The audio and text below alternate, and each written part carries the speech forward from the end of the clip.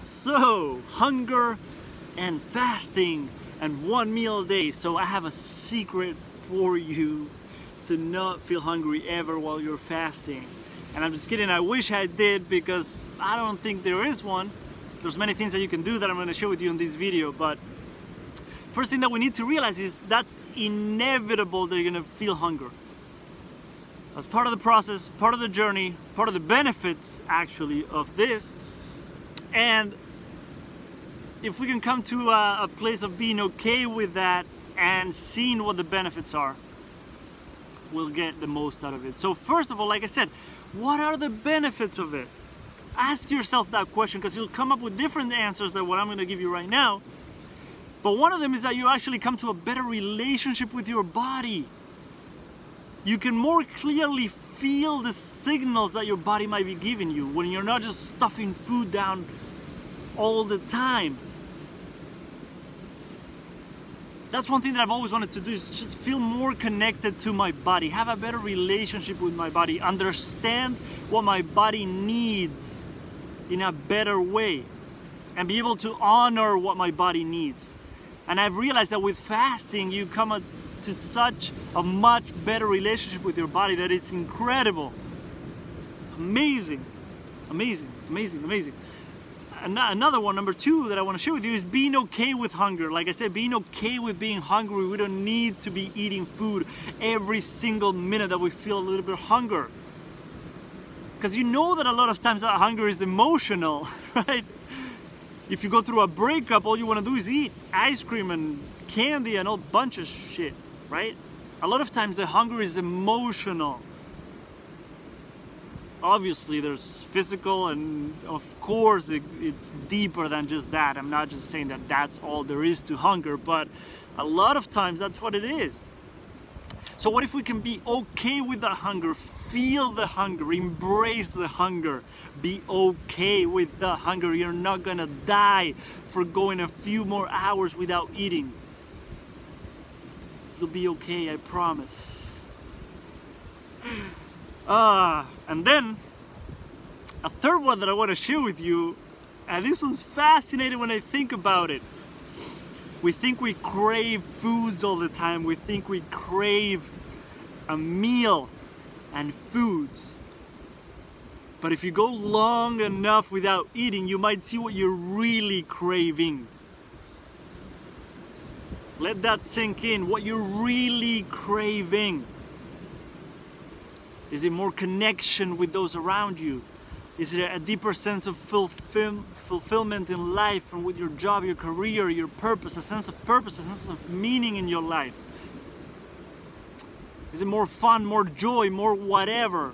Being more of your true self, expressing more of yourself. Sometimes when I heard that from a friend of mine, that was fascinating. Like, we think we crave something, and what if you're craving something else?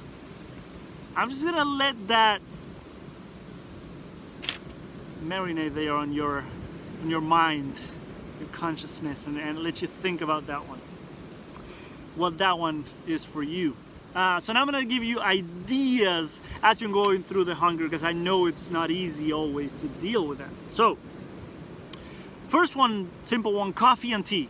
Green tea and coffee, they both have appetite suppressant qualities, so they'll help to actually suppress that deep sense of I need to eat something right away. It does truly help.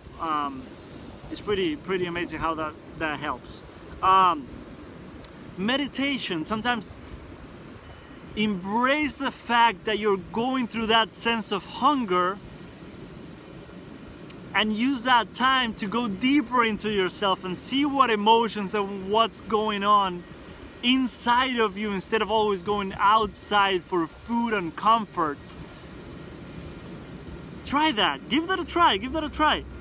And more rest. The train's coming by, and I'm not going to stop the video because I don't like editing videos. So we'll have some fun with the train, all right? I'll speak louder so you can hear me. The next one that I want to share with you, I will hold on. It'll be quick, I promise. It's a short train. Is to actually rest.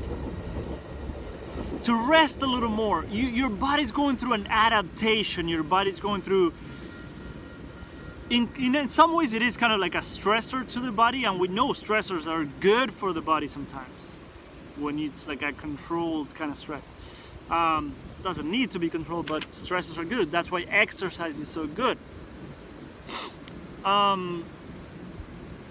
Your body's going through an adaptation, so make sure you're resting and giving your body a chance to do what it needs to do to recover, rebuild, regenerate, and give you all the benefits that this can give you. So for example, if you always had lunch, now you can take a short nap at lunch or do a little meditation at lunch. Use the extra time that you have now from not eating as often, not preparing as many foods, less dishes. I love that one because I don't enjoy doing dishes as much.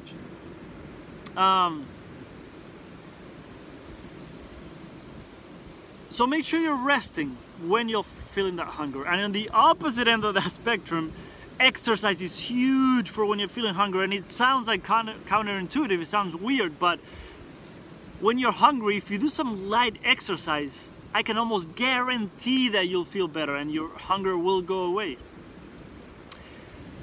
And it's fun to actually use the hormonal benefits that you have when you're hungry, when you're fasting, to get more out of your workout. And I'm not going to go into that now because that's a long topic, but you'll get more out of that too. Let's see what else I wrote down. Music.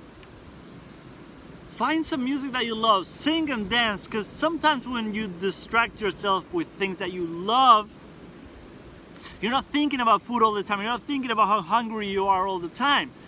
So another tip is to find a hobby that you love and use that. Use that to, I don't always recommend that people distract themselves, because I encourage you to feel the hunger and embrace the hunger. But if you need to distract yourself because you're desperate for some food but you want to keep going longer without eating, then music can be beautiful and helpful and amazing. Whether you like to sing or dance or just enjoy music in whatever way you like to enjoy music, when you're in the moment with the music, you're not thinking about food all the time, if it's music that you really love. Let's see what else. The last one, and I love this one, is to do something that you're really passionate about.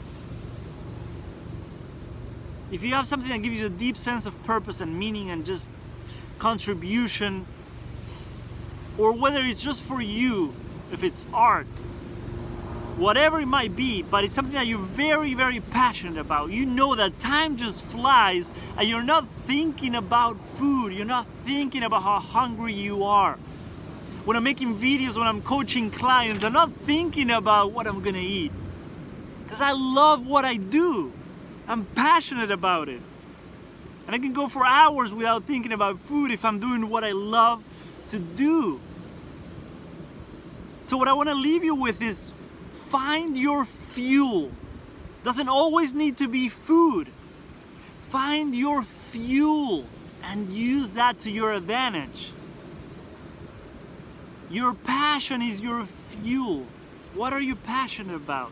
Find that, use that to your advantage, and use that fuel to quote-unquote fight off the hunger, and you'll see amazing results.